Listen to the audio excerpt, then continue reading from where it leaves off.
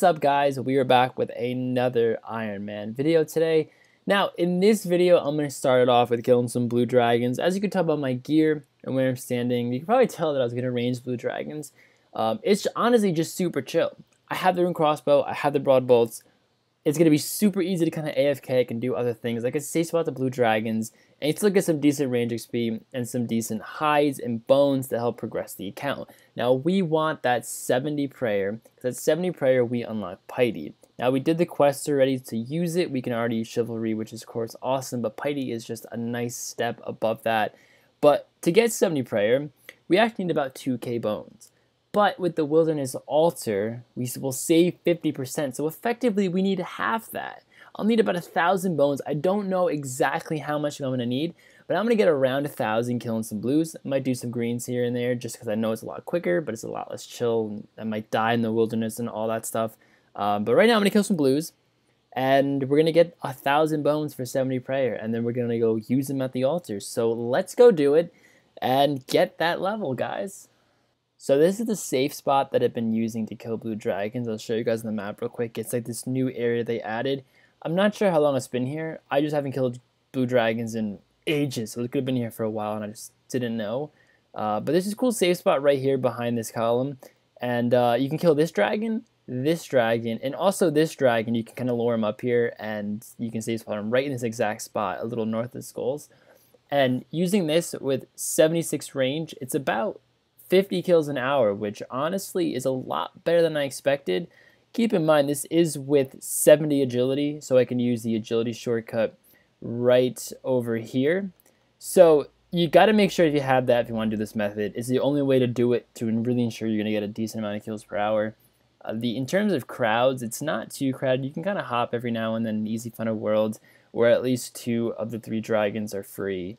It's a lot of bots and noobs that just use really low hitting weapons like a Dorgantian crossbow, and it takes them like a minute to kill the dragon anyway. So I'm pretty much fine here. That's not a big problem. So far, wow, rude.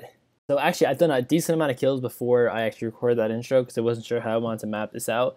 But we started with 75 range. We have 76. We're actually pretty close to 77, so that is pretty cool. And if we take a look at the bank, we have 363 bones and 386 blue dragon hide. I had about 20 or so before I started with the blue dragon hide.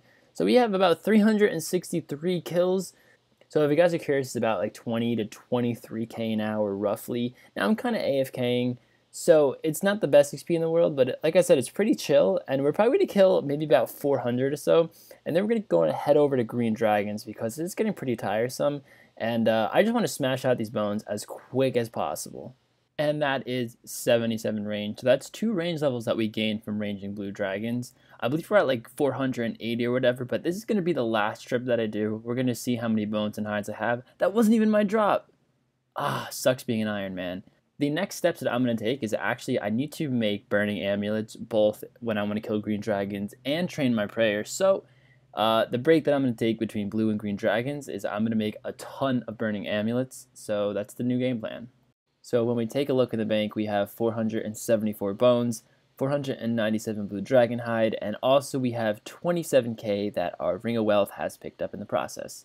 So I need the burning amulets, and I'm going to have to mine some gems. So I'm going to use my glories. I got to charge them, because a charged glory, if you guys didn't know, it helps you get gems a lot faster than normal, and it especially works when you're gem mining. So I'm going to head over to Shiloh, mine some gems in the hopes to get a lot of red topazes, so we can ultimately make a ton of burning amulets. So we managed to get 22 red topazes, and I cut them. Now, they're actually a bitch to get. They're not the most common gem by any means, and I probably failed about half of them when I cut them and crushed the gem. I had these in the bank, so thankfully for that. I believe I have all the materials even to cast the spell. The only thing that I am missing is the balls of wool, which of course isn't going to be too hard to get. So I'm going to make them up, and we're going to start killing some green dragons, and hopefully this should be enough. If it's not, I'm pretty close, and wouldn't mind coming back just to make a couple more, but let's go send it. So we just got done crafting some burning amulets and some ring of duelings. We created a nice simple tab for myself at the end over here. We even have the broad bolts because I'm only going to bring like 50 at a time or whatever, so I'm not risking too much. As you can see, I have really low or really welfare gear, I should say. It's super, super low. That's exactly what I'm going for. Let's take this one instead. And so honestly, if I die, the only thing that I'm really going to be bummed about losing is the hides and bones themselves. Now, the only thing that I need to get before I get Kraken is the looting bag.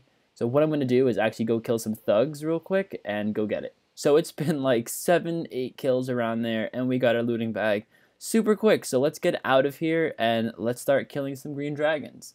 So the main reason that I wanted to get the burning amulets, of course, other than using the bones at the end, is so I could use the bandit camp teleport and teleport myself right here. So if I run directly east, there will be the Revenant Cave entrance. So upon entry and you run east, you will find green dragons right along here, right in this little crevice right over here.